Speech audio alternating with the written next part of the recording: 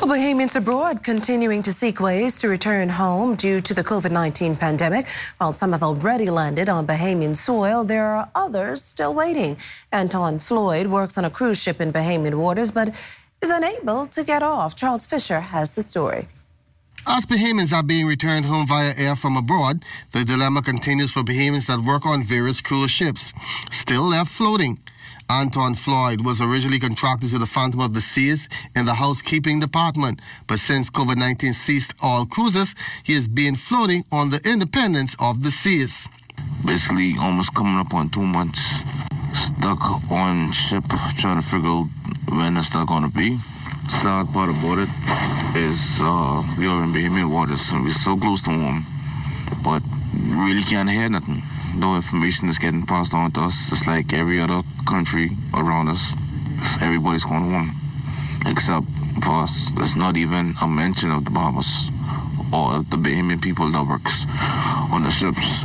Last week, ZNS News was able to help Coralie Grant Bethel with getting back on Bahamian soil.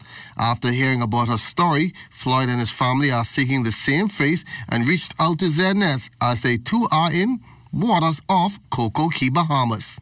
There's 3 Bahamians on board, 2 from Nassau, 1 from Freeport, Grandmama. It's very frustrating knowing that you're so close to home, but it's like everybody is getting sorted out except for you. That's literally kind of how it is for really.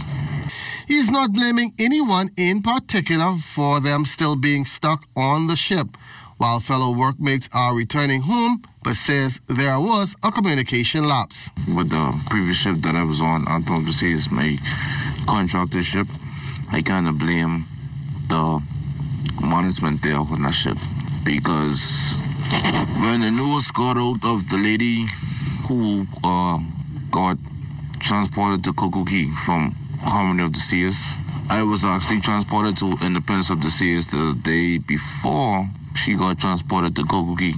I felt like if the ship had went through thoroughly with whoever they had on board, they could have kept me on their ship until the next day, and I could have been right there on Harmony.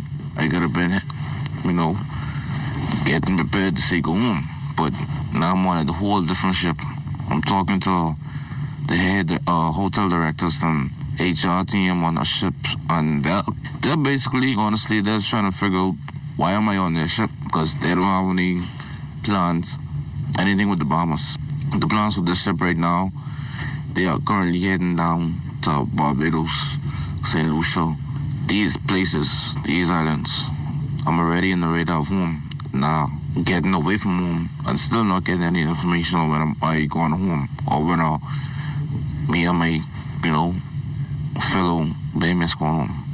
Now the ship will be back transferring passengers this coming Tuesday, May 12th, to other ships to set sail to their respective countries. Hopefully he and his fellow Bahamians will be able to disembark. For ZNS Network News, I'm Charles Fisher.